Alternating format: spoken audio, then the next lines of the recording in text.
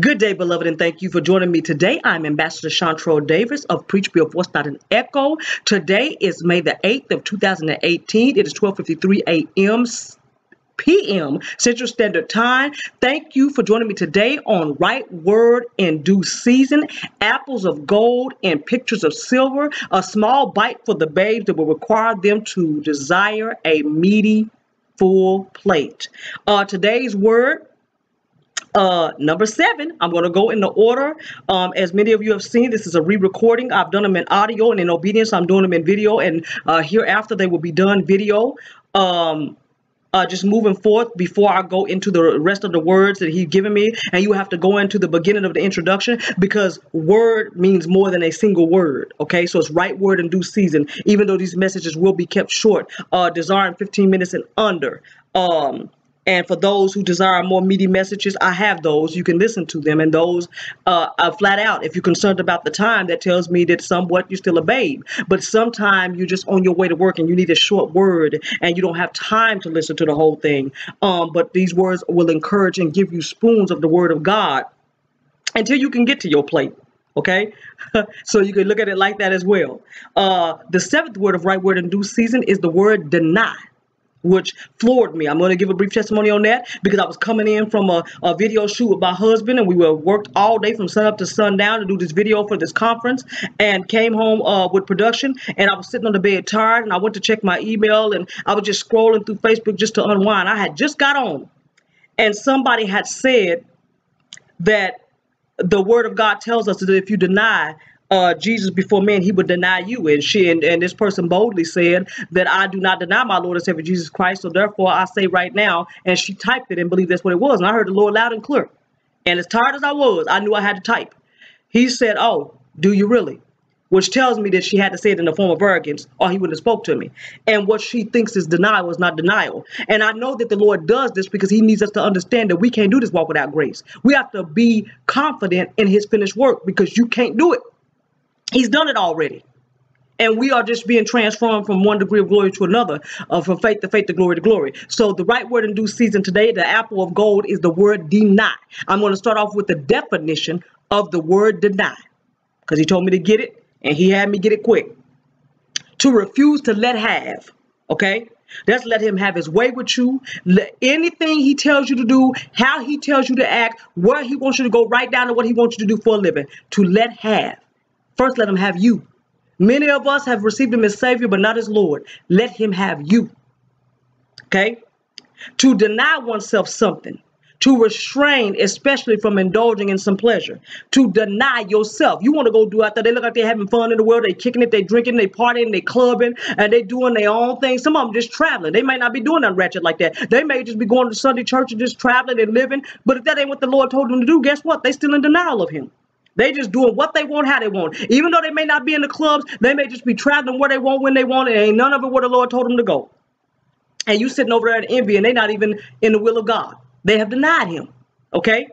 Next definition, to refuse to grant as a petition or request. Okay? For you to yield and obey the sound of his voice. Grant him all that he asks of you. Okay? The next, to declare untrue or contradict. Okay? To declare untrue by contradiction. What does the word of God say? That the name of the Lord God is blasphemed through you. He was speaking to Pharisees and people who were living unholy, but because of the way you're living, because of the way you're talking, because of the way you're dressing, because of what you're doing, they blaspheme his name. So his name is blasphemed through you. You're walking in contradiction. You are declaring him as untrue. So when he lives holy and loving and kind, without gossiping, without reviling, but yet you do those things, you declare him to be untrue. You have denied him. Okay? Next definition, to refuse to recognize or acknowledge. When you don't acknowledge him in all your ways, pray before you go places. Sit still till there's a witness in your spirit. Go where he tells you to go. Get rid of who he tells you to get rid of. Accept those he tells you to accept, even if they're hard. You're not recognizing or acknowledging him in all your ways. You have denied him. And I mean all your ways. You don't just get up and do what you want. You don't get up and just travel because you feel like it. There's a lot of people doing good things, but they doing things he didn't tell them to do. They have denied him. He didn't tell you to go there. It was a good thing to do it, but he didn't tell you to go there. You've denied him. You're not obeying his voice. You're going your own way. Now the word to contradict. So if you're in contradiction to the way he lived, walked, the way he is, the way he loves, the way he didn't revile, the way he didn't threaten, he wasn't haughty, he wasn't puffed up, he didn't need to be seen, he didn't seek his own, deny. You've denied him. Okay? To contradict, to be in contradiction with, you're opposite of him. If you're doing anything he wouldn't do, you're opposite of him. To deny the truth of, what did I say? His name is being blasphemed through you because you are walking and talking and living in a way that's not him. So they think if this is what the Lord is, I don't want it. They're blaspheming him because of you. You've denied him. To prove negative or show to be false. So when you're acting ungodly, unholy, out there with your breasts hanging out, your butt cheeks showing, having an affair, talking about people, gossiping, bashing, mocking and scoffing, you are declaring him to be untrue, causing him to seem fake and proving negative, even though he's true. You have denied him. To be resistant to. He said you do always resist the Holy Spirit. The Holy Spirit telling you not to go there. He's telling you not to watch that. He's telling you not to talk to that person. He's telling you to cut that person off. He's telling you to forgive that person. You resist. And anything you resisted to, you have denied him. It ain't just verbally saying it. You deny him in your walk. Just like your walk can tell the truth. He said, do I become your enemy because I tell you? Well, that's a whole message I ain't delivered yet. But do I become your enemy because I tell you the truth? Many of you ain't even ministering. And some of you, like many of the people that know me, won't even listen to the messages. Family don't even listen to them. But your life tells the truth against them. The way you walk is telling them the truth. The way you talk is telling them the truth, and they hate you for it. Okay? Catch that. Definition of contradiction. Okay, contradict and contradiction. The speech, act, and contradict of someone. You even talking different than he talked. You've denied him. Okay? To be in opposition between two conflicting forces or ideas. If your ideas are separate from his, which means that holy word, you have denied him. You don't get to pick and choose what you want to do that day. You look, act, talk, do everything the world does. You are in contradictory to him, so you have denied Jesus. It doesn't matter that you go to church. It doesn't matter that you pray. Your walk has contradicted him, so you are denying him. Okay? Denying Jesus in your walk and works. Titus 1 verse 16. They profess that they know God. They profess that they know him. But in works, they deny him. We're not saved by our works, but the way you live in, the way you talk, the things you do, that's a work. You deny him.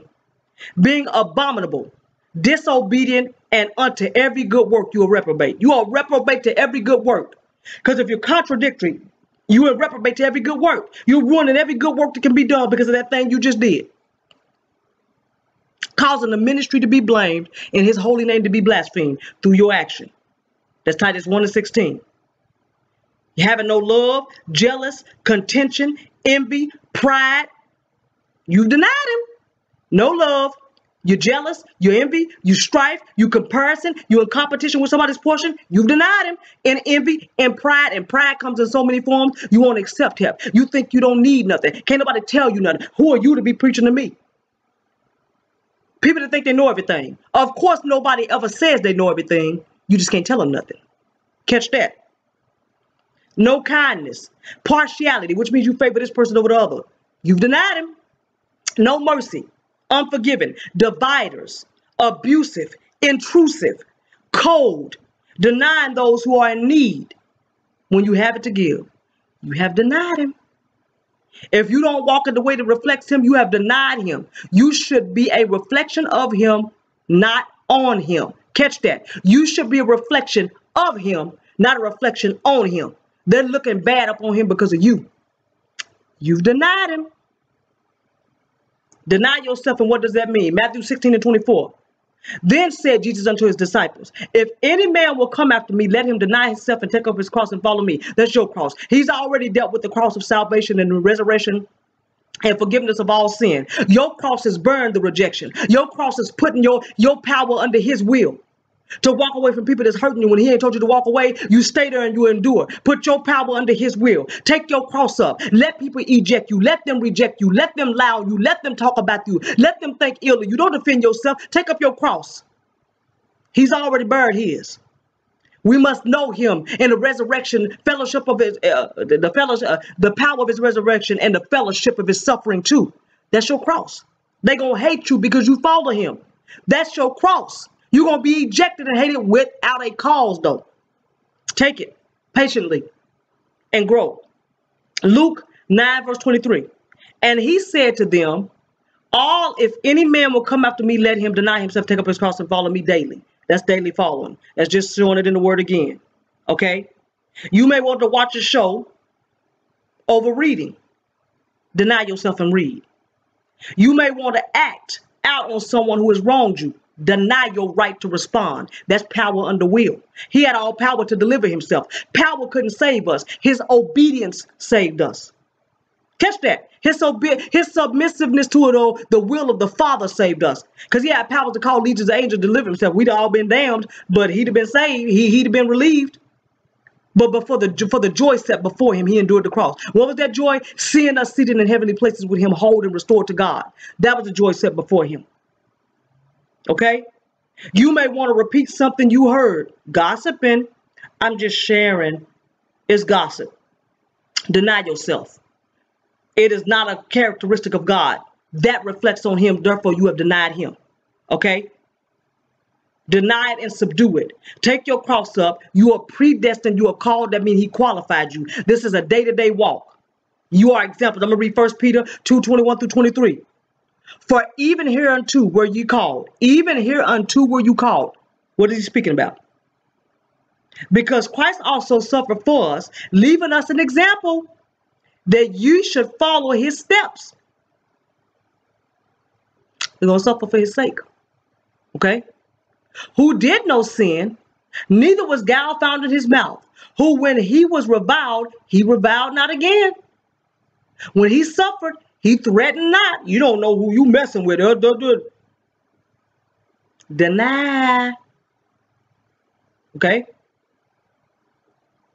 He threatened not, but committed himself to him that judges rightly. Commit him to the vengeance of the Lord. Commit them to the judgment of God and revile not. No guile found in your mouth and you don't revile. Who threaten not. Commit them to the one that judges righteously. That means their behavior as a whole. Now you can judge between right and wrong. That's judgment. Knowing the judgment of God. You know, and you don't kill. You know you don't steal. You know you don't lie. You know you don't commit adultery. You know you don't fornicate. That's the judgment of God. But commit them to him that judgeth righteously. Okay? There is nothing that you can do to earn eternity. Okay? It is already done. Pay for with the precious of his blood. There's nothing you could have done. Okay? You have to live the life he lived. Realize that the life is in you. And to live the life he lived, you have to walk the walk he walked. And all things contrary to that is denial of him. So therefore you have denied him. He said in all manner of holy conversation, that's the way you walk and you talk. You have denied him in your walk, denied him in your talk, denied him in your treatment of others, denied him in your generosity, denied him in your heart, denied him of your time, denied him of your will, being self-willed, being presumptuous, being jealous, being contentious, looking at somebody else's portion. You've denied him. And I would suggest you look at that word deny and meditate on that word again. And you're going to realize that you need grace every day of your life. Every minute of your life. Okay? Quit taking things literal. He's bigger than that. Bring him out of your finite mind. To deny is not only to audibly do it, but to deny him in the way you walk, talk, live, and be. If it's contradictory to the way he walked, talked, and lived and was, you have openly denied him because his name is blasphemed through the heathen through you. Again, this is right word in due season. This is the 7th word, and it is deny. Apples of gold and pictures of silver. That word today was deny. Thank you for joining me. Grace be with you, and I love you all.